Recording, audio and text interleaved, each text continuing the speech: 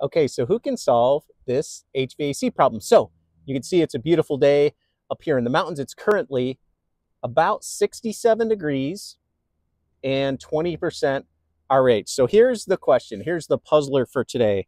67 and 20% RH.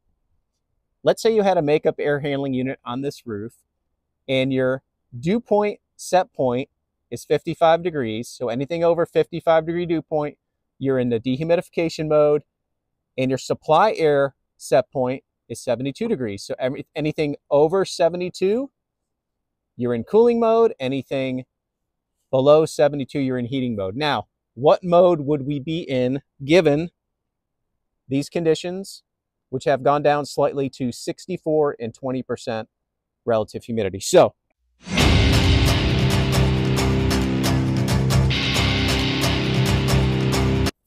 if you know psychrometrics, you know that that is probably way below the 55 degree dew point.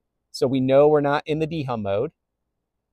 It is below the supply air temperature of 72 degrees. So we would technically be in the heating mode. Now, there's a little bit of a wrinkle here. This is actually a perfect day to show this. So when I first walked up here, the temperature was, I believe, 67 degrees. Now, there's another mode on makeup air units, which is what we call the vent mode.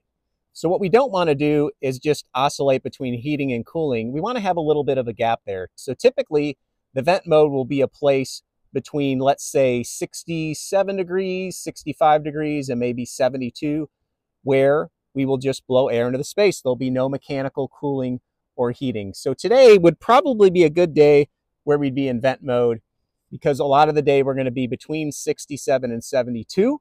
So we would not want to cool or heat that air. So I hope that helps understand a little bit more about sequences of makeup air units.